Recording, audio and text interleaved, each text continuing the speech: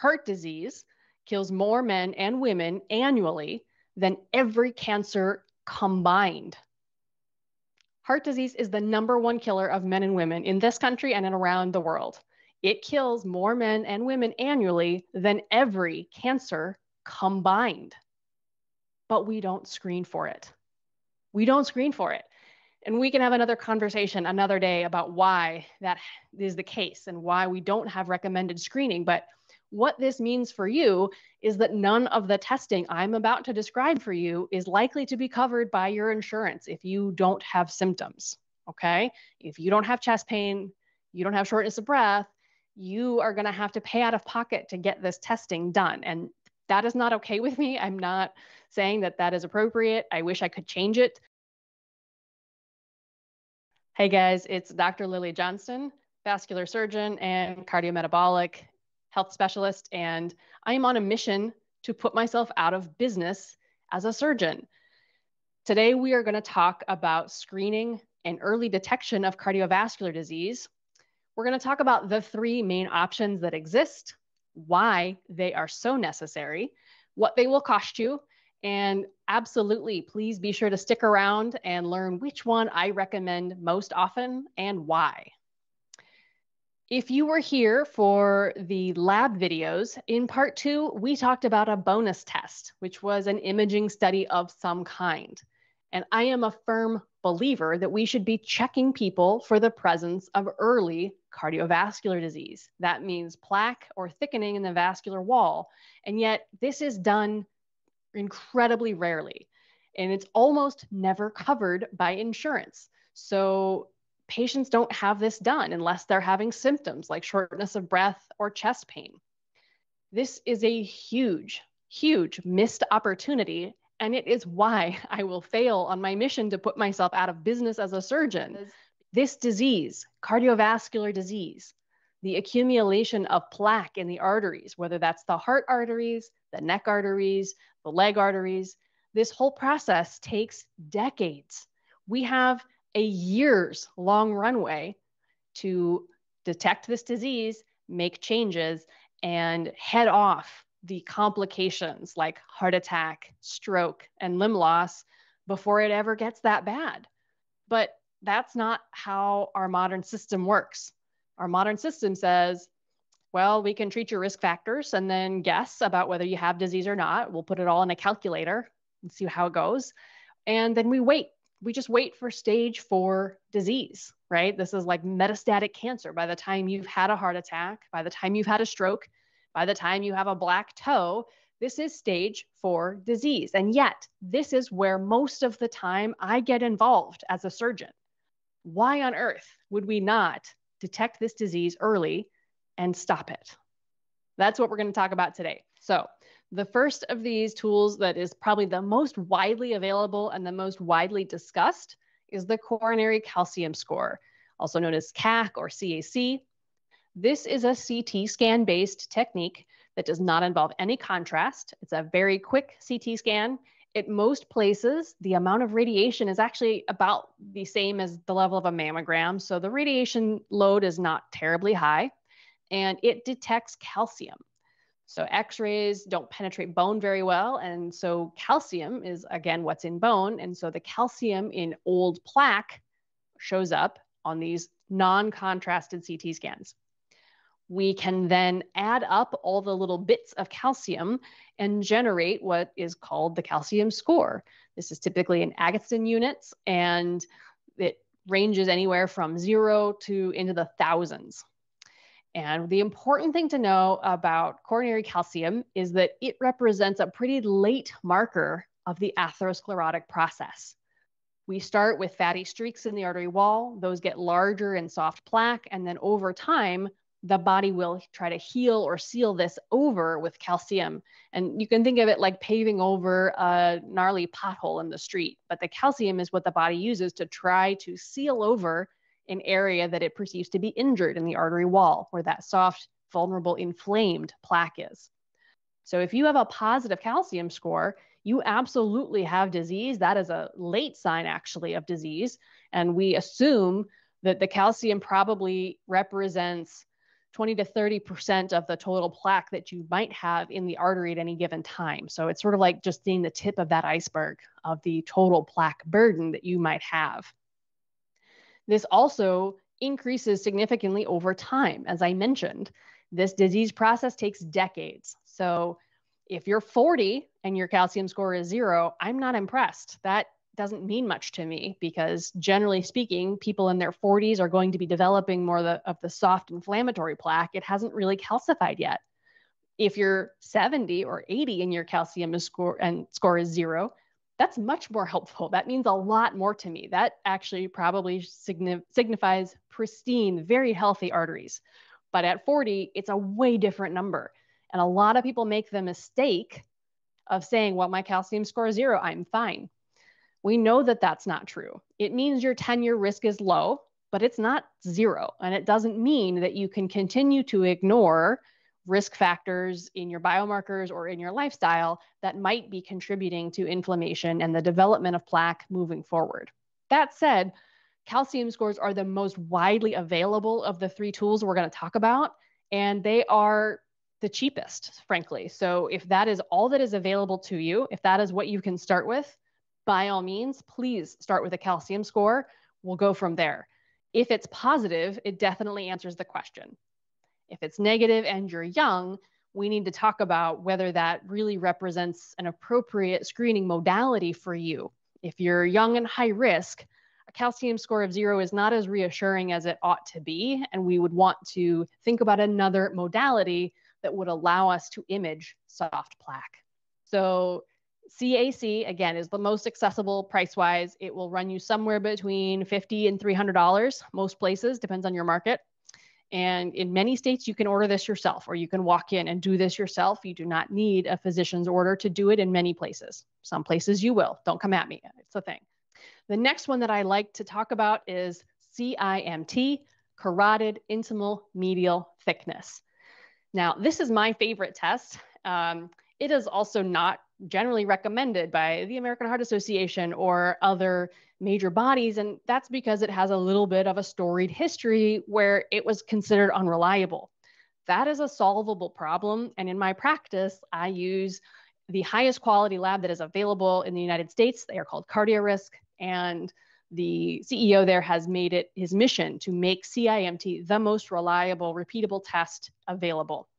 We can talk more some other time about why CIMT is absolutely my favorite imaging test, but suffice it to say, it is an ultrasound-based technology. So that means there's no radiation, and it can be done in the office. You don't have to go to a special imaging center, and it looks at the thickness of the lining of our blood vessels. So many people have had an ultrasound of the arteries in the neck called a carotid duplex. Generally, that is only looking for really severe plaque and narrowing of the vessel. This is a much more sensitive test, what we're talking about, the CIMT, because we are looking at hundredths of a millimeter of change in that thickness. We are also looking for the presence of any plaque. And because it's ultrasound, we can tell, is it soft, vulnerable, inflamed plaque, or is it calcified plaque? Has it been there for a while? And if it's there, is it narrowing the lumen or the flow channel for blood? All of these things are very helpful information, and they work really well even in young patients because we have image data for people even in their toddler years, right? People have been taking ultrasound to the neck of patients with familial hypercholesterolemia or other very high-risk conditions and normal kids, right? We have the population norms going all the way down to childhood. So if you are young and you are high risk or you are worried, a CIMT is a great test for you to understand where you are on that risk spectrum, because we'll be able to tell whether your arteries are thicker or thinner or average for your age. So this is a great test. The other reason I love it is that it allows us to monitor how we are doing over time. Calcium scoring is really tricky because calcium can increase over time even when we are stabilizing plaque and making it less susceptible to rupture. So a calcium score can go up when we're doing well. Calcium scores can also go up with uncontrolled, unmitigated disease. So if your calcium score goes up, is that good? Is that bad? We don't really know. So nobody recommends following your calcium score over time to monitor the effectiveness of your treatment therapies. But CIMT is a great tool. Even if you have plaque, the IMT, or that thickness of the vessel lining, does change and can reverse. So even if your plaque doesn't go away, if your IMT thins or gets closer to your normal arterial age, then we know we are doing well at reducing risk, and we believe that that plaque is stabilizing. So for people with a lot of calcium, we think CIMT is a really great test for monitoring effectiveness of treatment over time. It really matters how you do this. I really recommend trying to find a cardio risk provider to do a CIMT for you. You can go to the cardio risk website, look up where you can get one done near you, and find that information. That will generally cost somewhere between $150 and $500, again, depending on your market and who's doing it. All right, let's talk about the third one, CCTA, or coronary CT angiography. This is now the gold standard, I would say, of preventative cardiovascular testing. This is another CT scan like CAC, but it adds the presence of dye. And the CT machine is actually calibrated to your heartbeat, so we get very precise, beautiful images of the 2 to 3 millimeter coronary arteries that supply the heart muscle. And we can look to see, is there calcified plaque? Is there non-calcified plaque? Is there narrowing? How much narrowing? Is it narrowed enough that it impacts the physiology or the pumping function of your heart? We can actually tell all of that with CCTA, or coronary CT angiography. Beyond the regular CT scan, we now have at least 2 companies. One is called Clearly, the other is called HeartFlow, that are offering an AI-based image analysis of this plaque. So it will calculate your total plaque volume. It will say how much is calcified, how much is soft, how much is the very soft, very vulnerable plaque that might rupture, how much is the stenosis causing impairment of blood flow to your heart, or something called FFR, fractional flow reserve. These are really remarkable evolutions in our technology, and they provide a huge amount of information. So you'd say, well, just sure, let's everybody get one. So yeah, the downside is that they are still pretty pricey. If you have any symptoms, I would say this is the test for you, right? And if you were saying, gosh, sometimes I get tightness in my chest when I exercise, or I get really short of breath and I don't think that's normal, I would push you towards a CCTA as your next test of choice. Because if you're having symptoms, we can absolutely tell which artery might be the culprit, how narrowed is it. It gives us all of that information. That said, if you are just the average, very conscientious health citizen looking for an analysis of your risk, you're not having any symptoms, it's kind of a big lift. It's expensive. It will not be covered by insurance without symptoms.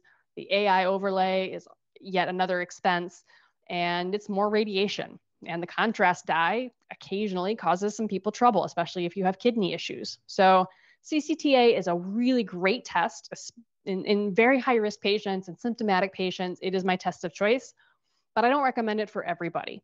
I think for the general prevention screening population, a CIMT or a CAC as your initial step is actually a better tool. But CAC is a good test. CCTA is even better.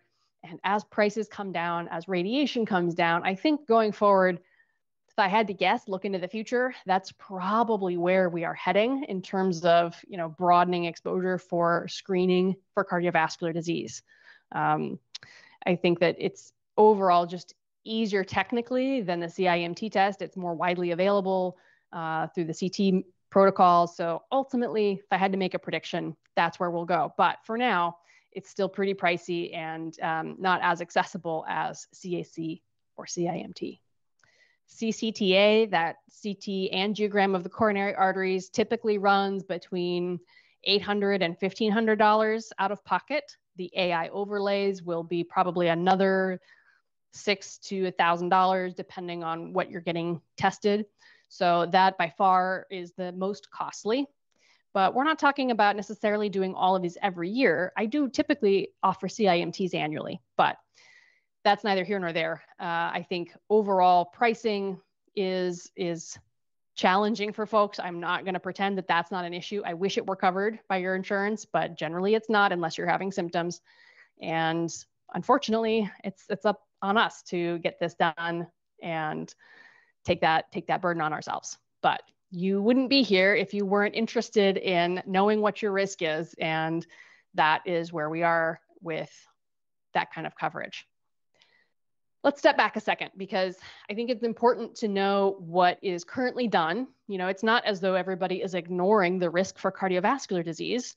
There are lots of ways that we try to estimate people's risk. The most common way is to use a risk score or a risk calculator, okay? And this takes into account major risk factors that we have talked about before on this channel, right? We know that your blood pressure is relevant, your age is relevant, the diagnosis of diabetes, whether you were ever a smoker, and yes, your lipid numbers. All of these get crunched into a big equation and it spits out a number. That number tends to be a 10-year risk number, which if you're pretty young doesn't mean a whole lot, because risk for young people is always low. That's because age is a risk factor. So the older you are, the higher that number will be just by age alone. And also, it's not very helpful because you don't necessarily need to know about whether you'll have an event before you're 50, but you'd really like to know, will you have one when you're 80? Will you have one when you're 90? Right? I see people living into their 80s and 90s who still have heart attack, stroke, and limb loss, and it's not any better when you're 80 or 90 than it is at 60 or 70. So let's think about understanding our risk early so that we can treat that risk and we can manage that risk going forward. So the current way is you get some number and it says you have a 5% risk of having an event in the next 10 years. Maybe you get a lifetime risk as well. So your lifetime risk is 38%. Well, okay, but there are a lot of people who have low risk who still have events. And there are some people who have high risk who never have events. These are all probabilities. They speak to population level risk. So when we do these massive studies like the Framingham study, we're looking at populations. We say, what are the things at the population level that correlate with the development of atherosclerosis or cardiovascular disease?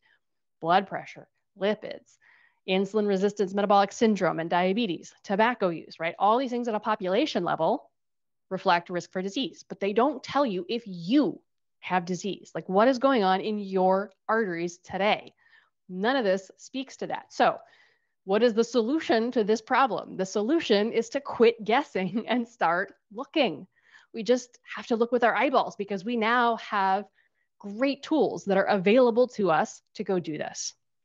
All right, let's recap.